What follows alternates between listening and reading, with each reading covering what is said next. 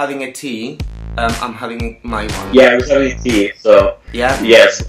That's awesome. That's probably how you feel right now, because it's late there. Yeah. I've got one of the rare findings of Facebook, and is, in my opinion, a great artist, and his name is Zach Crane. Zach, can you just tell us a little bit about yourself? Because I don't really know you. I just found you one day. I was actually doing some other stuff on Facebook. I was actually writing a message to my mum, and a picture of yours with one of your main probably piece of art came up, and I said, instead of emailing, texting my mum, I texted you. So, and now here we are. What you just described right there is my goal.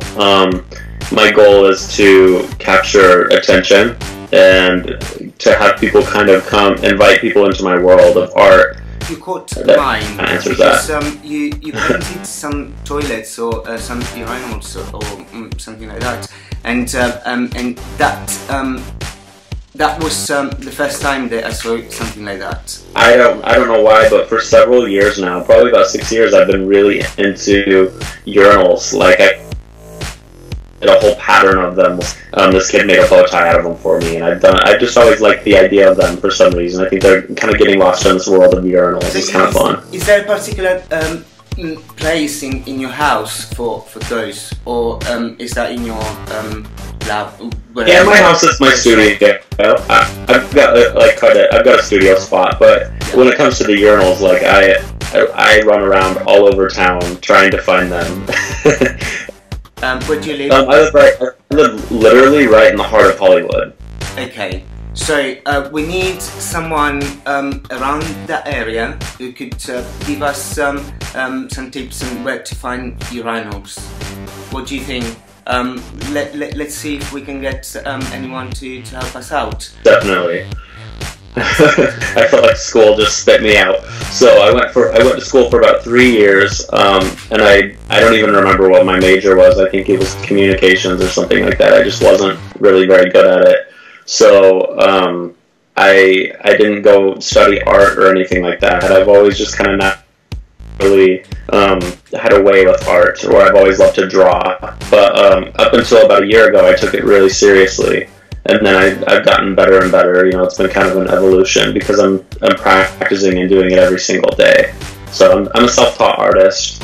But I've got, I have mentors and other people that influence me and help me and things like that.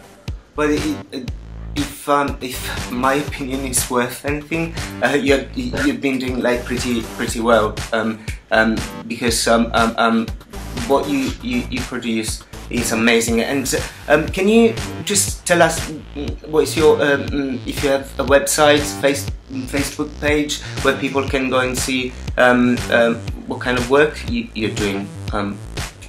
Yeah, definitely. My website, I've got an active website. It's just Zachary, ZACHMCrane.com, not Mark. Okay, brilliant. But I will make sure that it's the right one. Yeah, make sure that it's fixed. It's just the initial.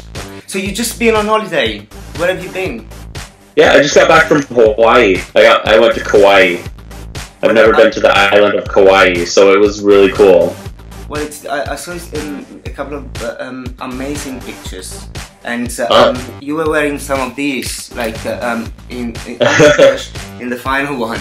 Where did you go? Yeah, I went on a helicopter ride. It was cool. I went and got to check out like where they filmed Jurassic Park and the Jurassic Park Falls and all that stuff, and it like brought back all these memories of being a kid, and Jurassic Park was like that movie, You must be inspired by something.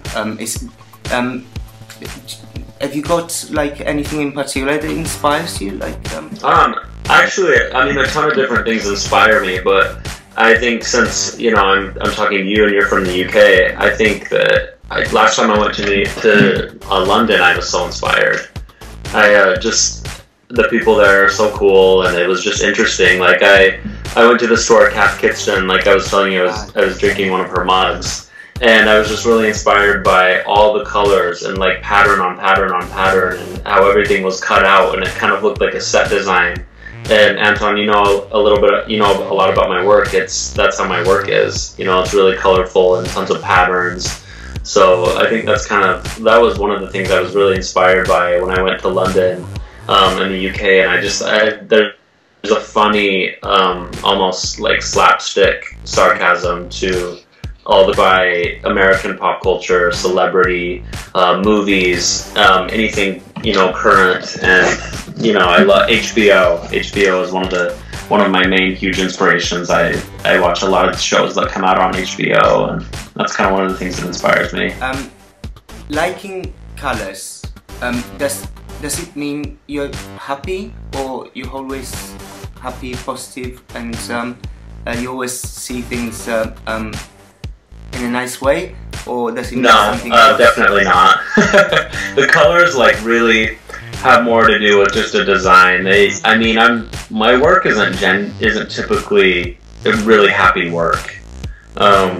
It's just a lot of the times it's a little bit more serious, it's more real.